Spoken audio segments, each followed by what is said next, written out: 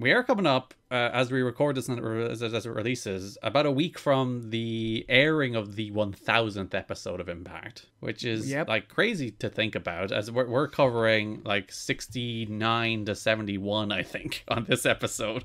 And this is 2005, and they're all the way up to 1000. 1000 episodes of television Impact/TNA has produced over the last 19 years since Impact launched in June 2004. And like, I feel like that's an achievement like you shouldn't undersell in any way. That's a lot of episodes of TV. I wonder where that would put them in like all time rankings of television shows with number of episodes. There's a bunch of shows, obviously, that like soap operas that air daily, that you know, cultural institutions that have been running from the 60s, 50s, that would have run up the numbers in that regard, which is the reason like you can mock WWE for saying weekly episodic, but it is one of those things where it's like, it's a different category than daily talk show or soap opera or like Jerry Springer or anything that has like a more frequent cadence than like a weekly scripted television show. Because like a weekly scripted television show going that long, there's like Doctor Who, which I'm not sure is that even up to 1000 episodes. It might be. That's been going ages. What else? What other shows ran The Simpsons? The Simpsons is a good one that's run since the 90s. I'm sure that's over 1000 episodes at this stage. You could go into like, it's probably like anime stuff, right? Yeah, and anime really runs up the score because like there's a lot of shows and they do run more than once a week. And like Pokemon would be another one that is obviously like One Piece has 1071 episodes. So it's a little bit ahead of Impact. But One Piece will probably die quicker, so you'll be fine. Doctor Who has 862 episodes. Yeah, because they would have run shorter seasons and more intermittently, especially in recent years. But yeah, so Impact has only been going since 2004 and has over 1000. Doctor Who's been going since like the 50s and it hasn't even reached 1000. So what does that say, huh? I'm looking at Sandmansion. You're finding international shows. AKA Our Little Sandman or The Little Sandman. Has over 22,000 episodes. What the fuck? 61 seasons. Yeah. Then, you know, these are all your soaps now after that. Soaps and game shows. Yeah, which obviously run daily generally or multiple times a week at least. A show called Blue Peter. That's a children's show in the UK. That has 5,173 episodes. That's quite a feet. Can you imagine making that many? Like, we're on 42 of these, and that seems like a lot. Sesame Street? Oh, yeah, of course.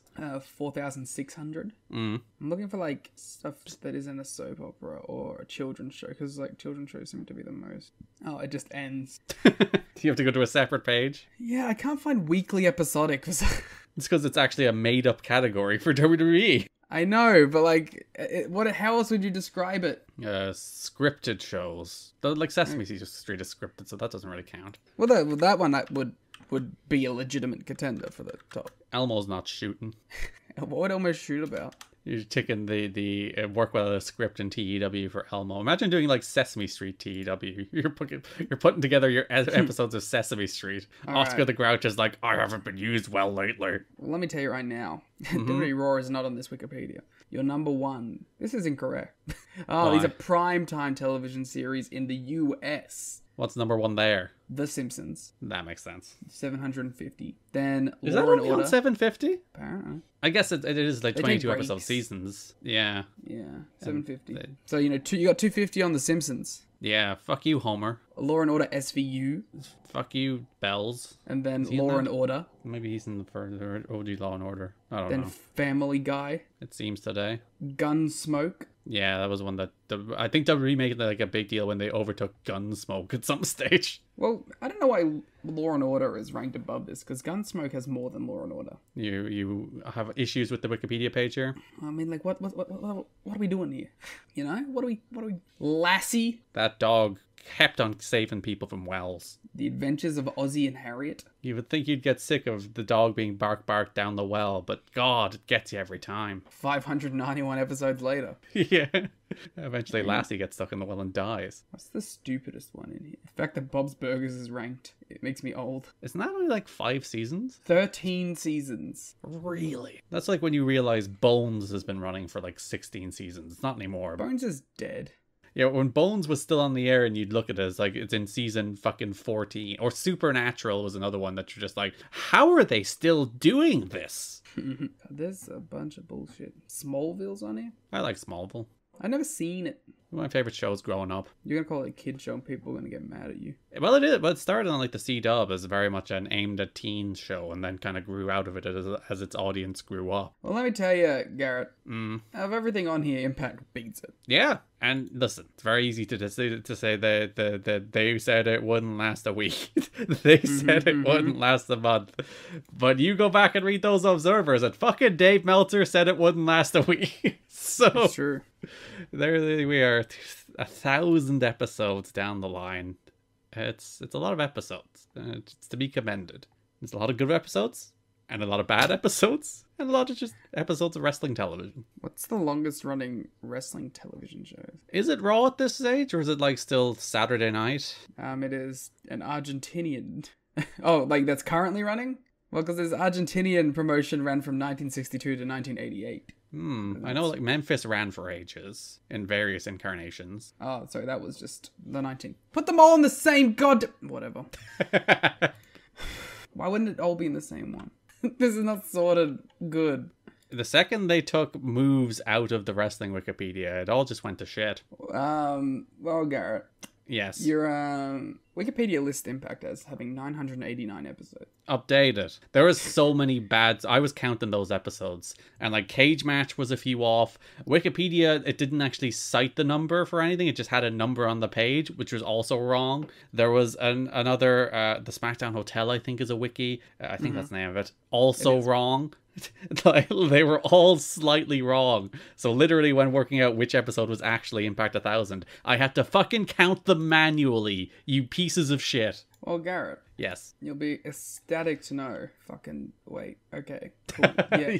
I think 1, 2, 3, 4 documented. I think this is the 4th most amount of episodes. Raw, SmackDown. What else is there? Well, in 24 episodes, Garrett. Yeah. Impact will become the 3rd most amount of television shows in wrestling history, according to this one Wikipedia page. But you just gotta beat WWE Bottom Line and WWE Afterburn. What?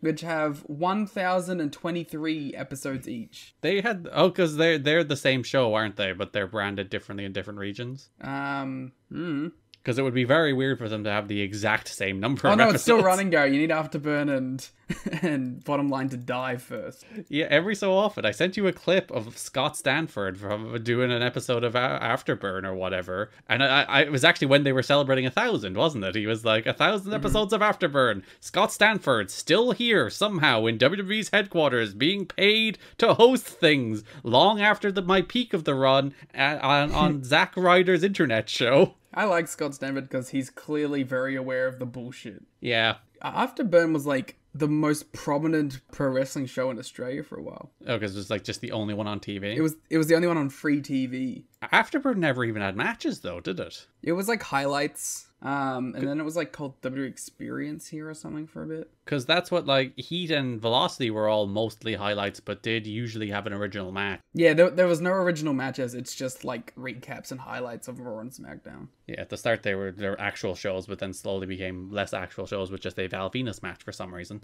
But Afterburn never even got that. And Afterburn's still here, so clearly people don't want original content. They just want highlights. Exactly. All right, Garrett, I have a game for you. And you should be able to ace this.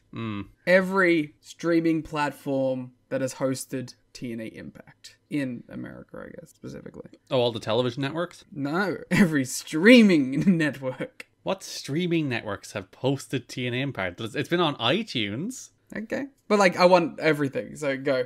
You used to be able to buy individual episodes of Impact on iTunes. Global Wrestling Network. Okay, I also want the TV here. Come on, give me everything. I'm just not specifying TV because there were errors where they were on other platforms. They started on Fox Sports Net. Yes. Then moved to Real Player. Yes. Then Spike TV for a very long time. You've missed one. Oh, well, does it have like the Sunshine Network in there? It has Urban America Television. Yeah, that's one of the places that aired in syndication during the summer. Then there's Spike. Yes. Then we had our Destination America days. a wonderful run. It looked like it was going to be a good time to be a pro wrestling fan, baby. It lasted a year. It lasted like 4 months. I wanted that ROH double shot. That's all I wanted. Then we had our friends at Pop. Mm-hmm. Then we had Pursuit/Twitch. Yeah, that's what I was looking for. I wanted that Twitch drop.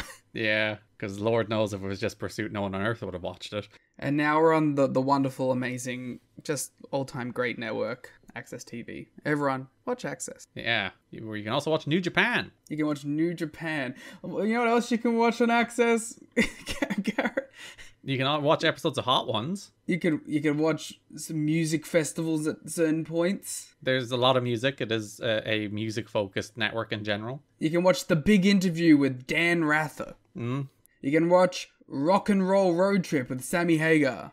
All the stars. Real Money with Eddie Money. Wordplay. The Top 10 Revealed. Yeah, very The very best of the 70s. Oh, you went for 70s. I was so upset that I nearly named the very, very best of the 80s. I know the network content. I'm a pro. The X Factor UK. Ooh, Simon Cowell being a cunt. Trunk Fest with Eddie Trunk.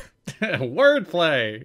Paul Schaefer +1. He has a guest. And that guest was Sammy Hagar at one point. That's cross-branded. Network synergy, baby. Invicta FC. MMA. Probellum Boxing. Wahlburgers. Mm-hmm. A show that my mother would have been very pleased to know that was on this network. LA Inc. Yeah. Wasn't that on Spike too? Let's have a look. LA Inc. I'm thinking like Ink Masters or something like that. Ink Masters was Spike. Yeah, so that's probably what I'm thinking. These are all shows I grew up on because my parents would constantly watch them. But yeah, you know where it is now, though, Garrett? Where? Access TV. We're 25 minutes in. Probably could do something at this point, right?